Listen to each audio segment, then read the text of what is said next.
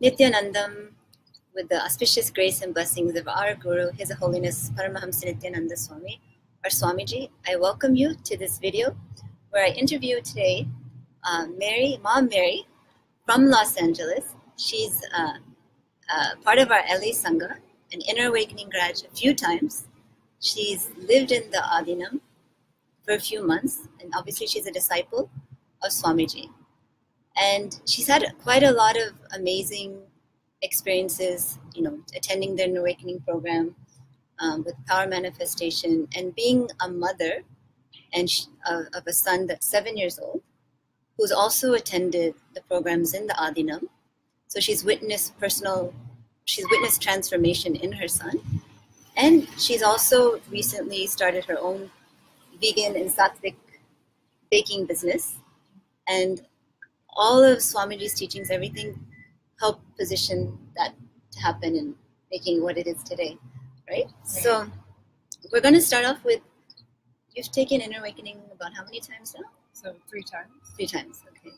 So what would you say is the most takeaway from the Inner Awakening program, personally for you? Probably we don't have a whole lot of time, so whatever you think stands out. The thing that I took away most from Inner Awakening is just being able to do things that I never ever would have thought were possible. Like when I went to Inner Awakening, I just thought I was going to go to India and come back. Like I didn't realize how much my life would expand. My life went from just going to work every day and trying to get by and be the best mother I knew how, to being able to travel the world and have so many different experiences and lived in different countries and just like become part of life. And you're a single mom. Yes. Right. So you're doing a lot on your own and going to the program, making that happen. Like anything, like I think we were talking earlier about how you related to the world just changed. Right?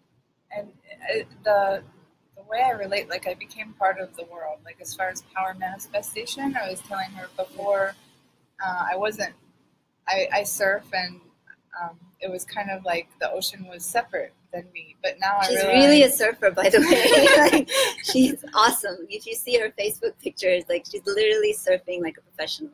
But that was only possible after Inner Awakening, because I had a lot of fear going into that, and I would just sit in the water and just ask Swamiji just to show me, how can I express through me on this wave, and then the fear would just drop and I would just go. So wow. I didn't even feel like I was doing it.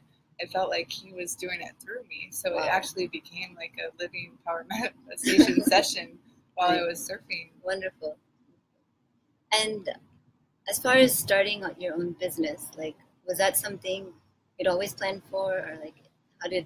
It was something that I always wanted to do, but I could never figure out the timing. Like, I'm a single mom, and Yuri's father passed away before he was born, so I don't have any help in that area. So I always felt stretched for time, like I had to be with my son all the time, and then I was working full time, and then trying to start the business too, and I couldn't ever maintain it. And then after Inner Awakening, it was mostly like just dropping the fear and learning how Swamiji teaches us how to drop our impossibilities as they come up, and being able to actually see something manifest and not give up, have that will persistence to keep going.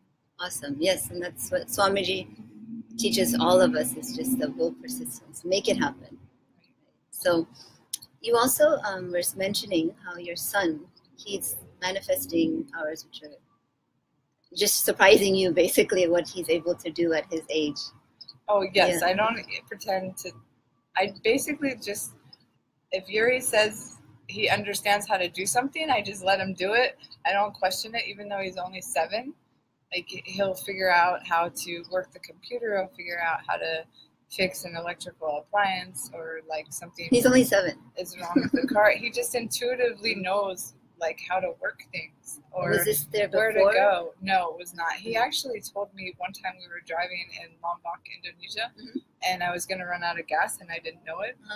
And he told me, "Mom, pull over, pull over. Swamiji's telling me to tell you to pull over at this gas station." And I'm like, "Why? Why do we need to pull over?" And then I looked and I saw that we're out of fuel, and it was almost the middle of the night, and it would have been very dangerous for us otherwise had we not stopped. So he's a blessing to have around. Good, good.